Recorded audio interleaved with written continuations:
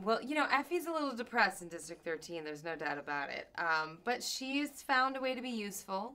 That's really what she wants out of life, is to feel useful, and helping create the face of a revolution, make Katniss believe in the mission, I think is really important and something that Effie can get done. It was a great surprise to sort of be called in to take over the role of Fulvia in Mockingjay, as sort of Plutarch Heavensby's right hand, if you will. And, it made a lot of sense. I think once it was blessed by Suzanne Collins, I really bought into it. And now that it's sort of said and done, I'm so grateful to sort of see Effie there. And I love that she continues to represent the citizenry of the Capitol, and she's a great reminder that they're not all like President Snow. There are some good people in the Capitol.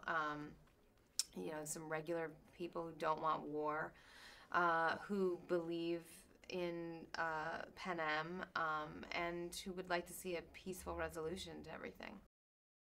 I love Curtin Bart's creation. Incredible. I mean, that outfit, the Mockingjay costume is beautiful. It's gorgeous. Look, I think beauty has moved nations. I mean, it moved Odysseus to cross the oceans. Beauty is very important. It's very inspiring.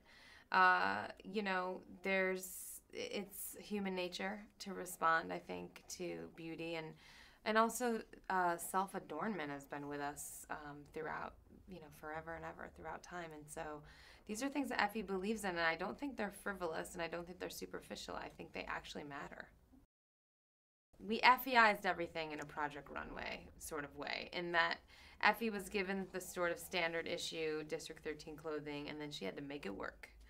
And she needed to make it work for her, and just having an imagination about how you would wear a shirt as a dress, or how you would, wear a sweater as a scarf, or a scarf as a head wrap, or, tights as sleeves. It was really fun to sort of just play, and we literally did just that. We just sort of sat there with the clothes and started cutting things up and buttoning them together and just sort of seeing what sort of shapes we could make.